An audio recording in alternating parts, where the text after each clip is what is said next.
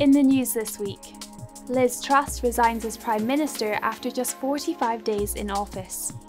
MPs back abortion censorship zones in England and Wales. And the Scottish Government is under fire for ignoring public opposition to plans to make legal sex changes easier. Hello. Liz Truss has resigned as Prime Minister after just 45 days in office. While in office, the embattled PM had taken steps to protect free speech by shelving the controversial Bill of Rights and promising to make sure the Online Safety Bill reflected her belief that free speech should be the same online as offline. The Bill of Rights could have made landmark court judgments, such as those on Asher's Baking Company and named person, harder to achieve in the future, while the Online Safety Bill creates strong incentives for tech companies to restrict content which is legal but deemed harmful to adults. The Institute has been warning that this could lead to the suppression of Christian views being shared online.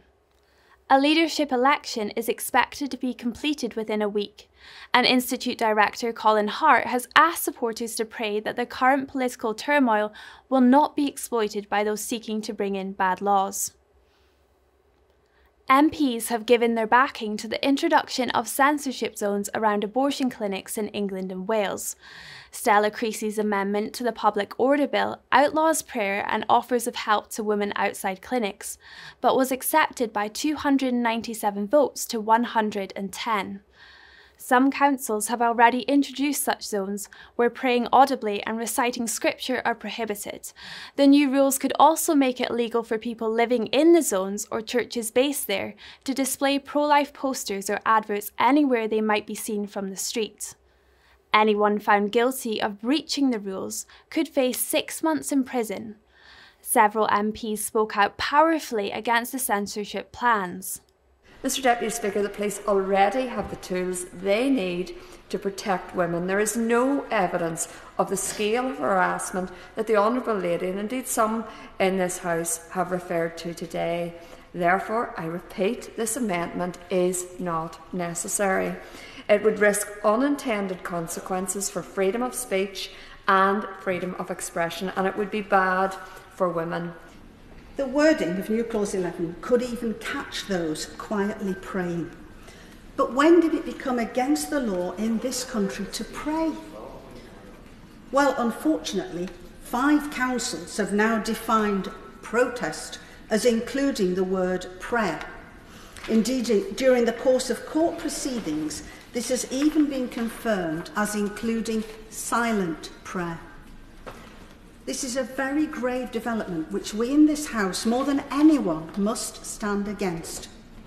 It would mean, effectively and staggeringly, criminalising the affairs going on within the privacy of an individual's mind. So this, I'm afraid, Mr Speaker, is not primarily a debate about abortion. We all have our views on that. This is a debate and an amendment about public order. And a thorough review of this subject, including the public order aspect, found that buffer zones would be an excessive response to protests of vigils outside abortion clinics. There's no need to change the law with this amendment. The Scottish Government is under fire for pushing ahead with plans to allow people to choose their own legal sex, as new polling shows the scale of public opposition.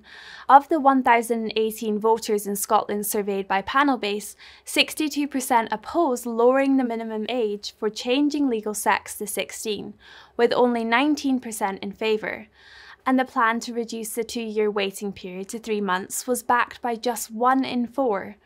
Writing for the Sunday Times Scotland, J.K. Rowling warned, "If any woman or girl suffers voyeurism, sexual harassment, assault or rape in consequence of the Scottish Government's lax new rules, the blame will rest squarely with those at Holyrood who ignored safeguarding experts and women's campaigners." And finally, a document for councils which labelled phrases like ladies and gentlemen as inappropriate has been withdrawn amid a storm of protest. In the name of equality and diversity, the Local Government Association's Inclusive Language Guide also urged councils to replace the words father and mother with birthing parent, claiming men also experience pregnancy and give birth. The Mayor of Basildon called it absurd to suggest the words mother and father can be offensive. Within days, the document was withdrawn, and the LGA's website stated, "We're reviewing our inclusive language guide following feedback from our members." Well, that's all for this week. For regular updates and information on all of our stories, plus much more, visit our website at christian.org.uk. Until next time, goodbye.